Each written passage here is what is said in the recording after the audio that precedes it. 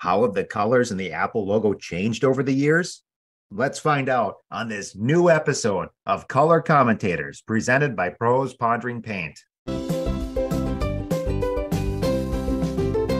1976, and three young men were trying to build a business in the only free spot they had. Ironically, it was the same location where countless bands got their start and where bad boys from 1980s sitcoms would live. You guessed it, in Mom's Garage. Meet Steve Jobs, Ronald Wayne, and Steve Wozniak. They had a mind for business and a love for computers. Computers were not super popular, and most of them you needed to do a lot of assembly yourself.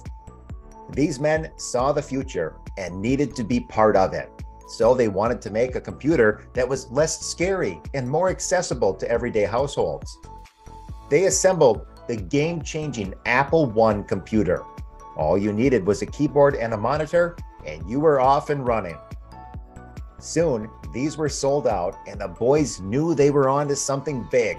The next step, they needed to become legit. So, on April 1st, 1976, Apple Computers was officially founded. As with today, a company needs a catchy logo.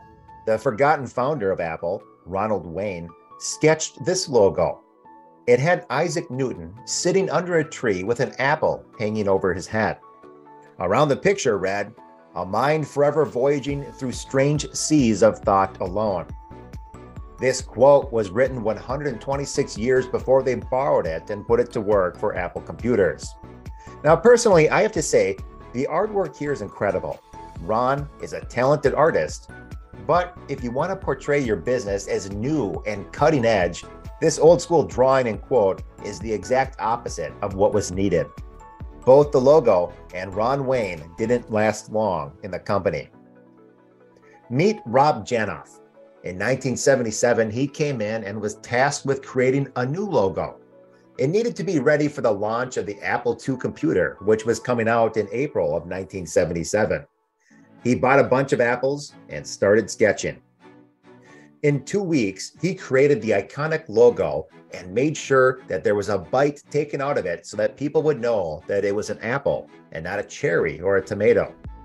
But metaphorically, the bite was also meant to symbolize biting into the knowledge that the users would get out of this computer. When he shared this with his workmates, they told him that the word byte, spelled B-Y-T-E, is also a computer term. It's a unit of data that is 8 binary digits long. When he heard this, Rob must have been floored.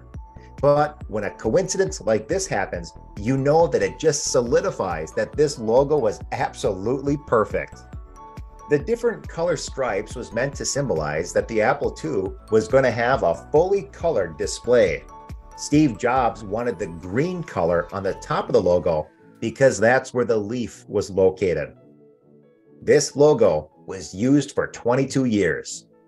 Fast forward to 1998, and a lot had changed for this company. Their stock was down, and Apple just wasn't innovating like it did before. But after 12 years, Steve Jobs was coming back, and they needed to rebrand. They chose a translucent blue logo to prep for the new millennium. But whenever you're replacing an icon like that rainbow logo that they had used for so long, well, people just might not like it. And that's exactly what happened here. This logo color didn't even last the year. So very quickly they pivoted to this logo. Simple, sleek, and black. They used it until 2001. Even though it didn't last long, it really did serve them well. In 2001, the price of Apple products continued to increase as well as their popularity, and they needed a logo color to match it. They came out with this glass-looking logo. It was classy and sophisticated. And as a side note, it didn't look too bad on the back of the new iPod, which came out in that year.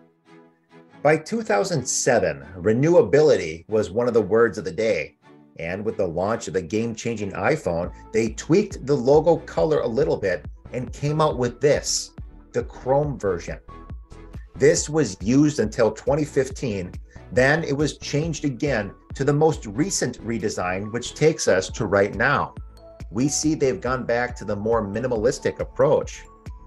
Depending on the product you buy, you may get a white logo, as shown here. Okay, we can tweak it. There you go. Or you can get a black one or a silver one. What could potentially happen for the future? Might they bring back an updated version of the beloved multicolored rainbow logo? Only time will tell. As we think of Apple and the continued innovation of all of its products, we can't overlook the significance of the different colors in the logo that made it so recognizable over the years. How have the colors of the Apple logo changed over the years? You can see that the logo changed as the company continued to grow and branch out in new and different directions. Which logo is your favorite? Where do you think they'll go next? Let us know in the comments. We hope you enjoyed our episode of Color Commentators. I am Brandon Kurtzbach. Please remember to like, listen, and share some time with your friends at Pros Pondering Paint.